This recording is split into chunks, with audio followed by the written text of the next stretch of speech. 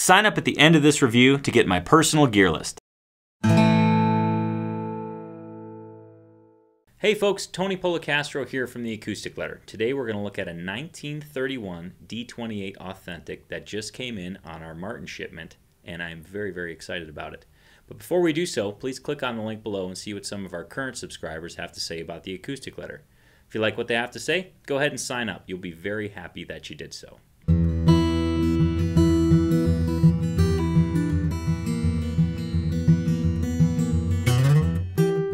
This guitar that I am holding right here is one that I have waited for quite some time. I've read about it, and then I read again about it, and then I reread about it, and finally it showed up. I'm very, very excited to be holding the 1931 D28 Authentic.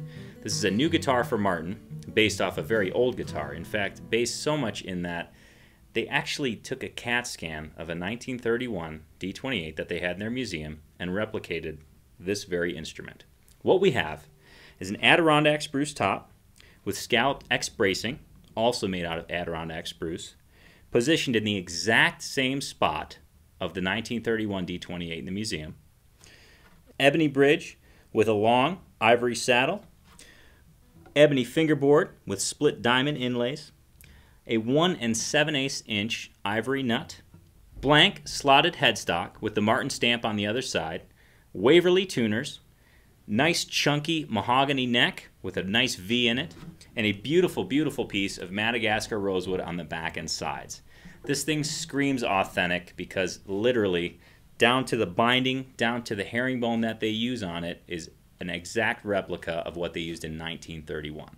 So we're going to give this 1931 D28 Authentic a play so you can hear what this 12-fret monster sounds like.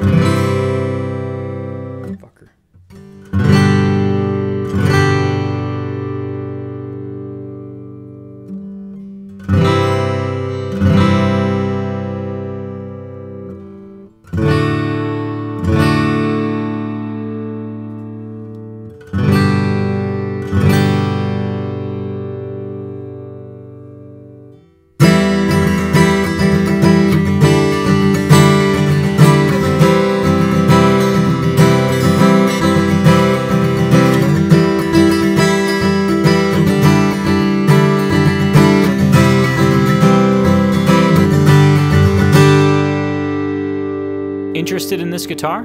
Go to acousticletter.com now and email us with your questions. For more acoustic reviews and comparisons, click the button to subscribe to our YouTube channel.